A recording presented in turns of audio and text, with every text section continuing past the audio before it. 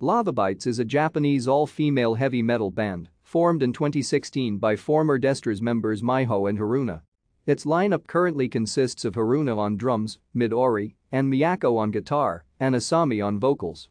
After signing to Victor Entertainment, the group released both their debut EP and their first album in 2017, the Lovebites EP and Awakening from Abyss, before performing their first overseas concerts at the end of the year.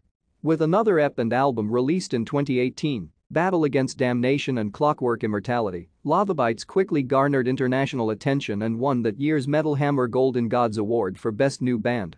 They released their third album, Electric Pentagram, in 2020, and it reached number 9 on the Oricon chart, becoming their highest charting to date.